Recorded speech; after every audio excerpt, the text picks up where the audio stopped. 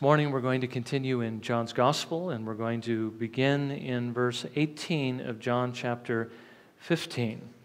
And again, I would just ask you to just take this in as I read it. These are the words of our Lord Jesus Christ. What He says is true. We need to be able to see things the way He tells us that they are. And again, I would submit to you that the world has not changed since the days of our Lord Jesus. Okay, this is what He says to His disciples. Remember, in the upper room, the night in which He would be betrayed before they would go out to the garden where He would pray and He would be met by the soldiers and they would take Him into custody. These are the last moments He had with His disciples before those things happened, and He was speaking to bring them comfort. And ultimately, this is meant to give us comfort and encouragement. So this is what Jesus says. If the world hates you, you know that it has hated me before it hated you.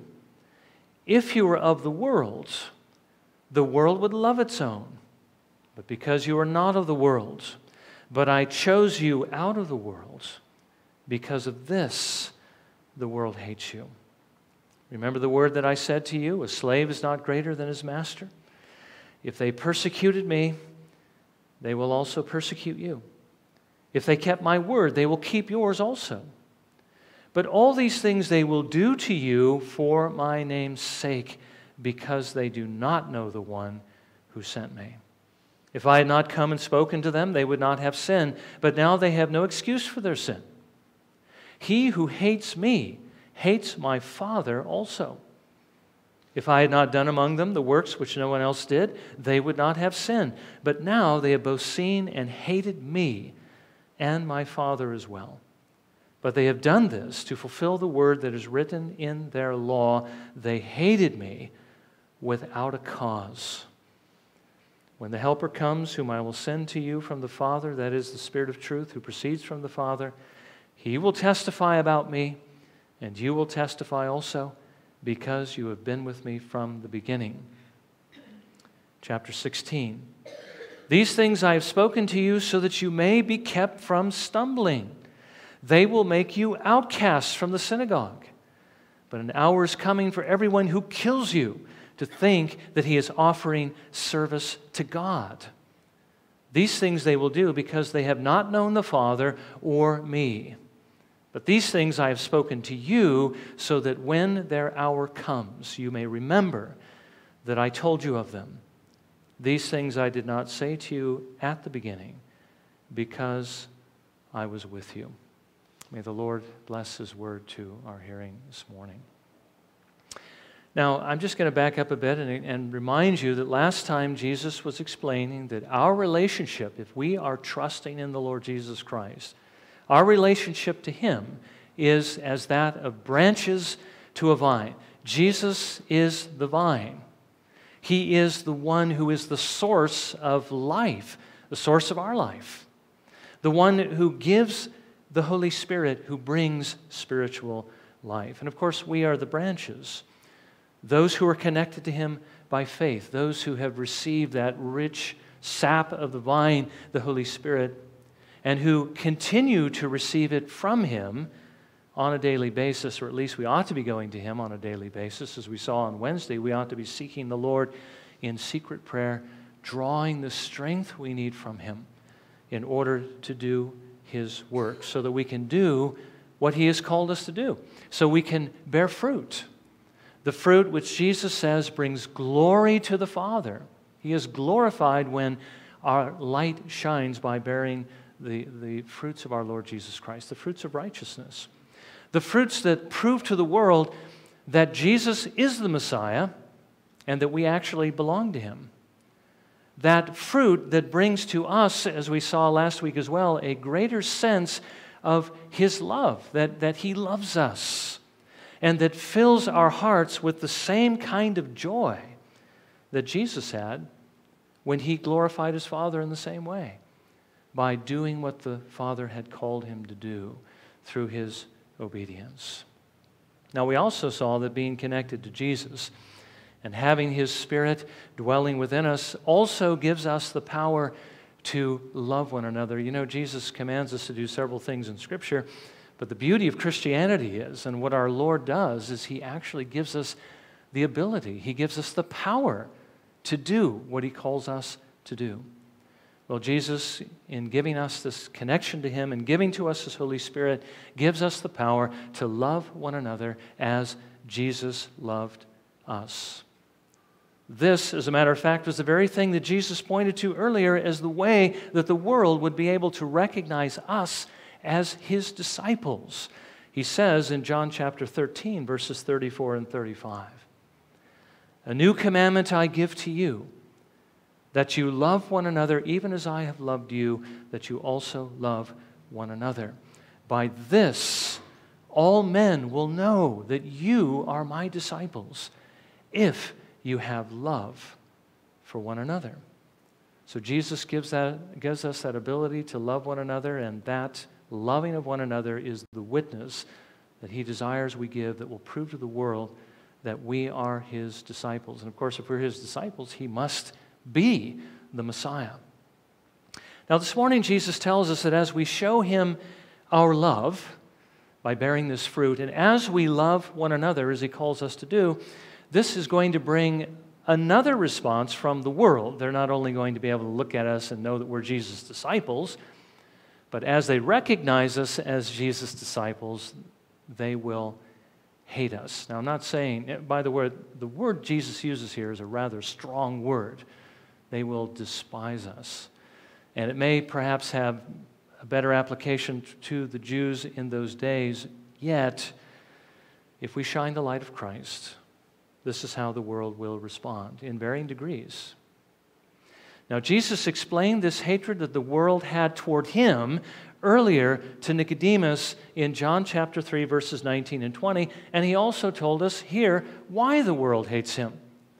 He says to Nicodemus, "This is the judgment, that the light has come into the world, and men love the darkness rather than the light, for their deeds were evil. For everyone who does evil hates the light, and does not come to the light, for fear that his deeds will be exposed." Jesus is telling Nicodemus He is the light. He comes into a dark world, and the darkness does not love the light. The world hated Jesus because of the light that He was shining, through the words that He spoke, through the things that He did. Now, if we are connected to Him as a branch to the vine, if His Spirit is flowing through us, that same light is going to be shining from us. And so the world is going to hate us as well. Well, I want you to notice here that Jesus, because He loves us as His children, because He cares for us so deeply, He wants us to know that this will happen, so that when it does happen, so that when we do what He commands, and we shine His light, and we have to face the world's hatred, the world's ire, He says, "I tell you these things so that you may be kept from stumbling," so that you're not shocked, fall away, tempted to leave the Lord Jesus Christ because now suddenly you have this great price you have to pay. Well, that's what I want us to consider this morning. Now, first of all, Jesus wants us to know that if we belong to Him, far from promoting our popularity in this world, we will be hated. We have to reckon on that. He says in verse 18, "If the world hates you, you know that it has hated me before it hated you." Now, on the surface, it appears as though Jesus is really leaving this question open as to whether or not the world is really going to hate us or not hate us when He says, "If the world hates you." But we do need to understand in the original language, it's not really a question of if. Jesus is not saying if, but He's saying since the world hates you. He's saying when the world hates you. He's not talking about something that's possible. He's talking about something that is real, something that we have to face. If we belong to Jesus, the world will hate us. Now, by the world, Jesus, of course, is not talking about this planet. The planet's not going to hate us. He's not talking about the cosmos, the universe that He created, because those are two different ways, of course, the world is used. And he's not just talking about the world system that we have to face that is constantly tempting us to sin, but what he's talking about are the people of this world, the people who are a part of this world, the people who follow the god of this world, Satan, in the same way that we used to when we belonged to this world. He's talking about those who do not belong to him, those that he hadn't chosen and called out of the world, or those whom he had chosen but had not yet called out of the world. Listen to what Jesus says in verse 19. If you were of the world would love its own. But because you are not of the world, but I chose you out of the world, because of this, the world hates you. In terms of the vine and the branches, these are the branches that are not connected to the vine. They are the ones who are part of the world. They are the ones that don't bear good fruit. They are the ones that bear only bad fruit. Now, Jesus is saying if we were not connected to the vine and we were bearing the same kind of bad fruit that these other branches not connected to the vine were bearing, then those branches would love us. Jesus says the world loves its own. The world loves those that are just like it.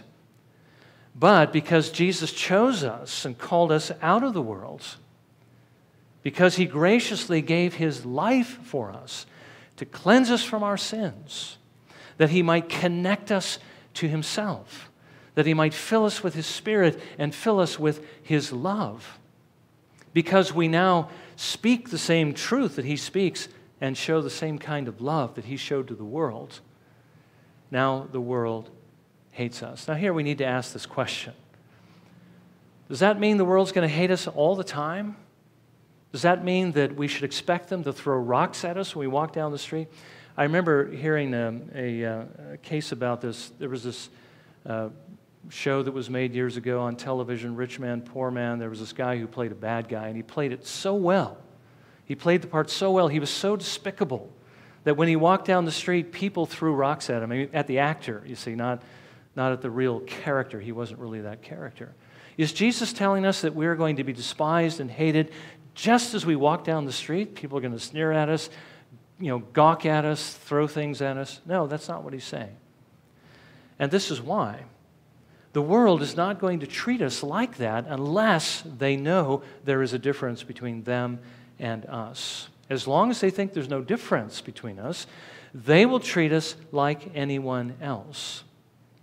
It's only when they see the light shining from us, when we're living according to God's Word, when we're sharing the gospel with them, when we're warning them about God's judgment, when we tell them they're doing something that is wrong, something that is sin, something that God says that he will judge, that's when they will hate us, because that is the light. Because this light, as Jesus said earlier, exposes their evil. Jesus says the world is going to hate you. If you shine that light, they're going to hate it because they love evil and they do not love what is good. They do not love what is right. Now, should we be surprised by this? Well, not really, because Jesus says this is how they responded to him. And I just would submit to you, read the Bible, read the Gospels, and you'll see that Jesus was not loved by the world. Jesus was hated. And look again what he says in verse 18. If the world hates you, or since it hates you, you know that it has hated me before it hated you. I mean, think about how Jesus was treated. Yes, there was the time of popularity. He had large crowds following him, but there was still a majority of Israel that hated him.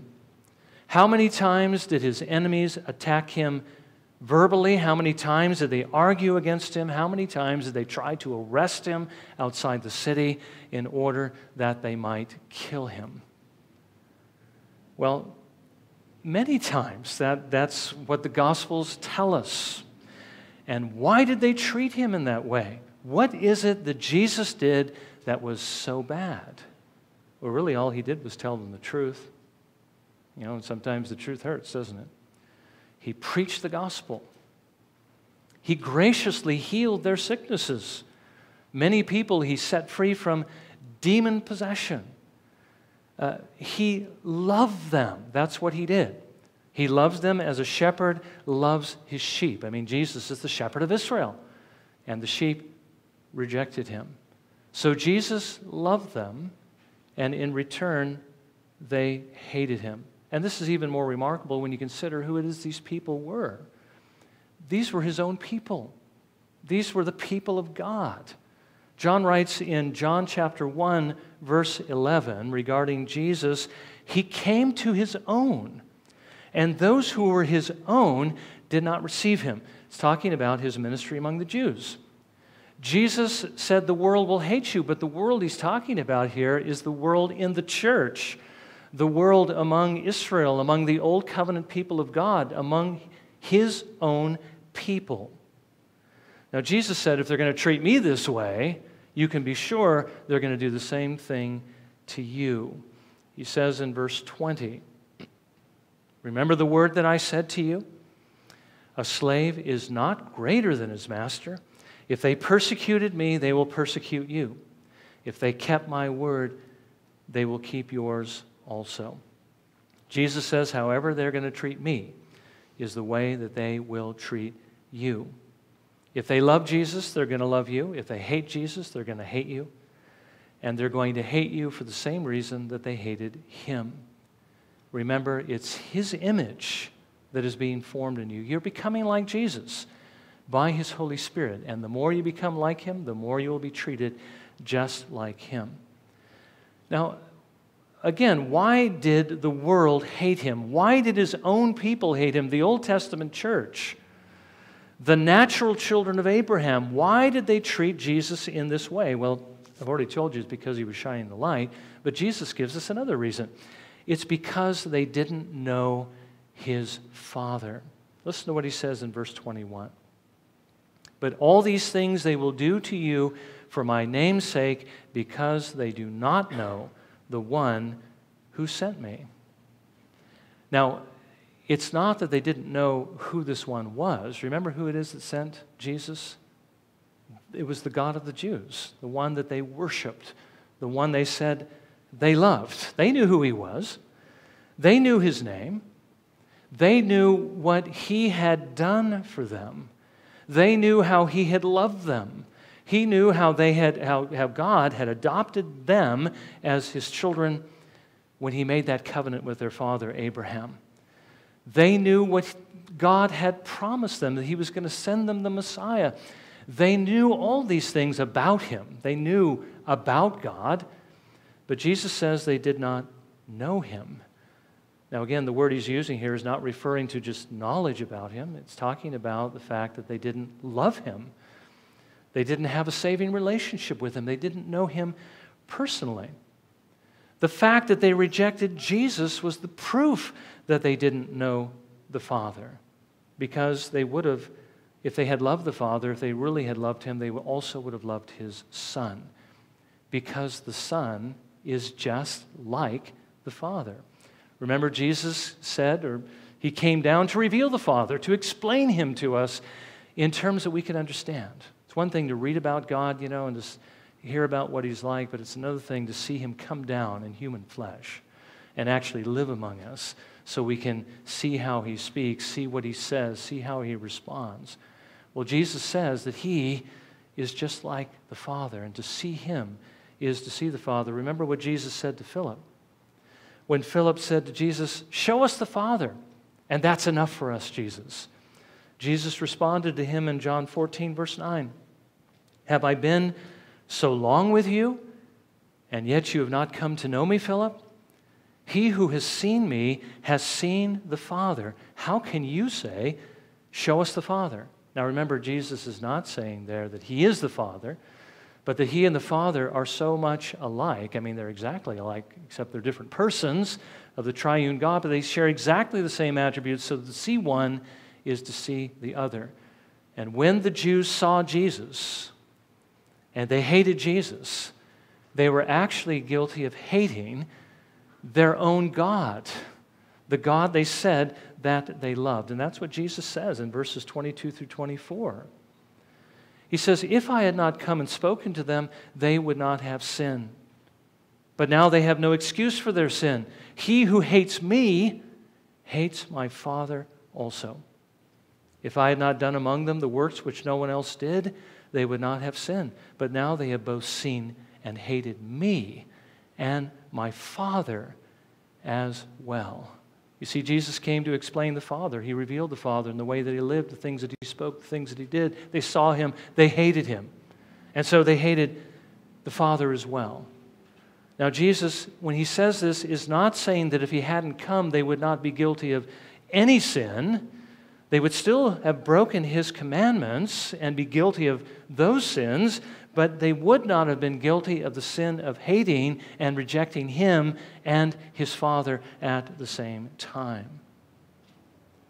Now, I do want you to realize how evil sin is. I mean, let's understand this response of theirs to Jesus is sin, and it's evil. And I want you to see how evil sin really is, because they hated Him. For what reason? Because He was just like God. Because He loved them. Because He told them the truth about their condition, the truth about what God will do to those who don't repent, but also the truth about what God was doing through His Son to save sinners, what He was about to do through Him to save all who would trust Him from judgment and bring them safely to heaven. That's why they hated Jesus. And they also hated Him, at least the leaders did, because they saw Him as a threat to their leadership. They wanted their clout with Rome, they wanted their authority, they wanted their power, and they thought Jesus was going to take it away from them. So they hated this one who loved them so much. They hated this one who was the Son of God, the one they claimed to love. Now, in doing this, they were doing exactly what God said they would do many years ago, which further proved that Jesus was, in fact, God's Son. In verse 25, Jesus said, "But they have done this to fulfill the word that is written in their law. They hated me without a cause." They had no reason to hate Jesus. They had every reason to love Jesus, but they hated Him without a cause. That is what sin does. It's irrational. It doesn't make sense. It responds in a very negative way towards something that is very, very good, something that is absolutely perfect. They hated Jesus, but they had no cause to hate Him. And of course, when the world hates us, they should also have no cause to hate us. Jesus says they're going to hate us because we're shining the same light of love that Jesus shone. Now, finally, why was Jesus telling His disciples these things? Why was He warning them about the fact that the world was going to hate them? Well, He did this so that when it happened, because it wasn't going to be if, but when, they wouldn't be stumbled by it. Look at what He says in chapter 16, verses 1 through 4. "These things I have spoken to you so that you may be kept from stumbling. They will make you outcasts from the synagogue. But an hour is coming for everyone who kills you to think that he is offering service to God. These things they will do because they have not known the Father or me. But these things I have spoken to you so that when their hour comes, you may remember that I told you of them. These things I did not say to you at the beginning because I was with you." Jesus, in speaking to His disciples in this way, is also warning us, telling us in advance how the world is going to respond to us so that when they do, we will not be stumbled by it either, so that we won't be tempted to fall away, to jump ship, to say, "Hey, I didn't sign up for this. I wanted the, popularity. I wanted the health and wealth. I wanted to be able to ask God for whatever I want. He was going to do it and make my life so easy." No, Jesus says that's not the way it's going to be. He tells us so we won't be tempted to fall away. It's not easy to be hated, really, by anyone. Even if you have one person who hates you, that's hard. That's hard to endure. But what about a large group of people? What about the majority of the world? Well, how do you get ready for something like that? Well, being warned in advance is one way. Now, again, I've already told you, Jesus did not promise us an easy road. It's not an easy road. It's not like, I've seen, caricatured some Army recruiters or Navy recruiters, just sign up, we'll give you a condo by the beach, and we'll do, give you all this money, this high salary, people are going to respect you, and all these positive things, they paint it in such a positive way. Well, Jesus didn't tell us the road would be easy. He didn't paint it that way. He didn't promise us the condo. He didn't promise us the money. He didn't say we're going to be respected and admired by all of our neighbors if we follow him. But what he told us we could expect would be difficulty. The cost would be high, and that we must be willing to pay that price if we're even going to pick up our cross and begin to follow him. On one occasion, Jesus said these words to the crowds that were following him in Luke 14, 26 through 35. And you tell me, does he sound to you like a recruiter that's painting this beautiful picture so that people will come in and really not know what they're getting into? This is what Jesus says. If anyone comes to me and does not hate his own father and mother and wife and children and brothers and sisters, yes, and even his own life, he cannot be my disciple. Let me just pause for a moment and realize Jesus, of course, is not literally telling us to hate them, but by comparison to our love for him, we would leave them behind and we would do what he calls us to do. Whoever does not carry his own cross and come after me cannot be my disciple. For which one of you, when he wants to build a tower, does not first sit down and calculate the cost to see if he has enough to complete it? Otherwise, when he has laid a foundation and is not able to finish, all who observe it begin to ridicule him, saying, "This man began to build and was not able to finish." Or what king, when he sets out to meet another king in battle, will not first sit down and consider whether he is strong enough with 10,000 men to encounter the one coming against him with 20,000, or else while the other is still far away, he sends a delegation and asks for terms of peace. So then, none of you can be my disciple who does not give up all his own possessions. Therefore, salt is good. But if even salt has become tasteless, with what will it be seasoned? It is useless either for the soil or for the manure pile. It is thrown out. He who has ears to hear, let him hear. So Jesus tells us that if we're going to follow him, we have to follow him on these terms. He tells us what it's like in advance so that we can count the cost. Because this is the cost regardless of what we think the cost may be. And if we get into the middle of it and then find out we have to pay it, we may be like the person who started to build the tower but didn't really calculate on what we needed and we weren't able to finish. We'll give up before we complete the journey. Well, Jesus also tells us that we can't expect people to like us. We can't expect people to applaud us. But what we can expect is for people to hate us. Now, he tells the disciples that they were going to be thrown out of the synagogue. Now, that's different than, being thrown out of a local church, and hopefully nobody's ever thrown out, but, put out sometimes because they have to in order to bring them to repentance of sins. But they just can't go to another synagogue and become a member. Like, just walk down the street. There's another church down there. You can just go to there, right? Now, if you're thrown out of the synagogue in Israel, that means you are cast out of the nation. You are an outcast. So they were going to be cut off from Israel. They would be as outcasts on the run for their lives from those who are the most dangerous kind of people, those who wanted to kill them because they thought they were serving God. You know how sometimes people get religiously zealous. There's a lot of things that have been done in the name of God that are not good. Jesus says that hardship and hatred is the cost we must be willing to pay. So the question he asks us this morning is this: are you willing to pay this price? Well, if you're a believer here this morning, you are willing. You've already enlisted in the ranks of our Lord Jesus Christ on these terms. Now, you didn't sign up because of the hardship, because of the hatred, and Jesus isn't saying that's the reason why you do this. He just tells you that's what you can expect.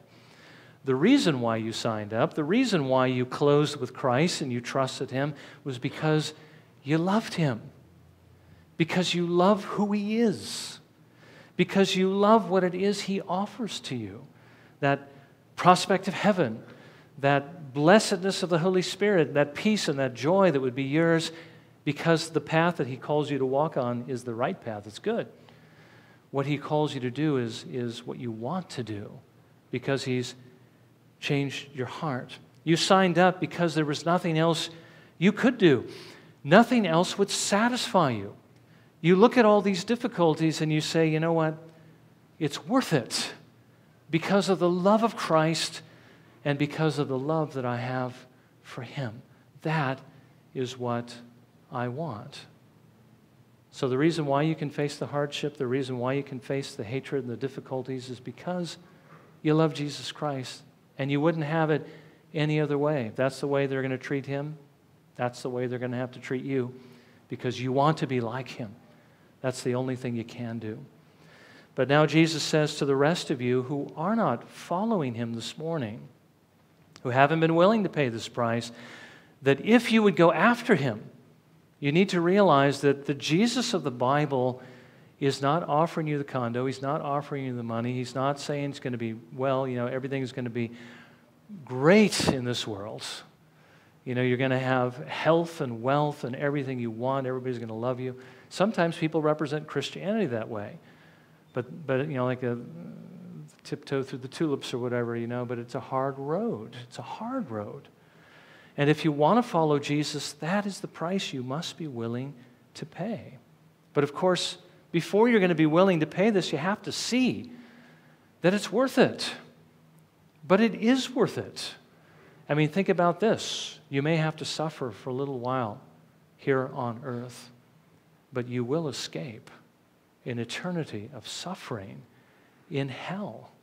And you will enjoy the joy and the happiness that He gives in heaven forever in a relationship, the only relationship that exists in creation that will fill your heart with more love than you have ever known. As a matter of fact, we get to experience that while we're on earth. We don't have to wait to get to heaven for that. We get to experience the love and blessing of knowing Him, the joy and happiness of having His Spirit in our souls, and also that fellowship we get to enjoy with one another as people who belong to Him.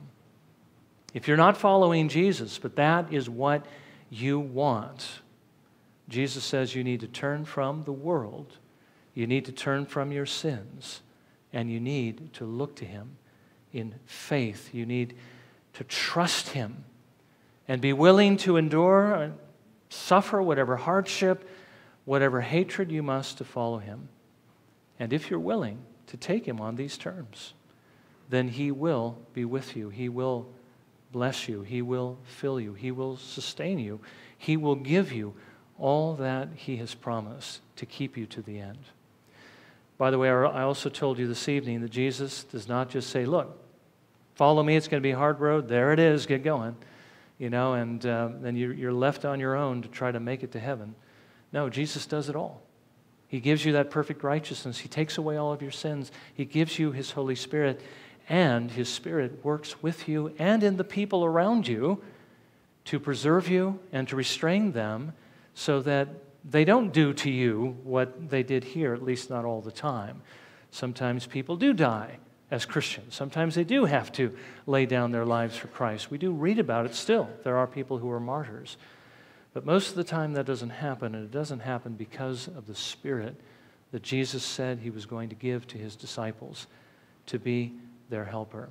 Now we're going to look at that this evening. For right now, let's bow in prayer and let's do a couple of things. Let's think about what Jesus told us here.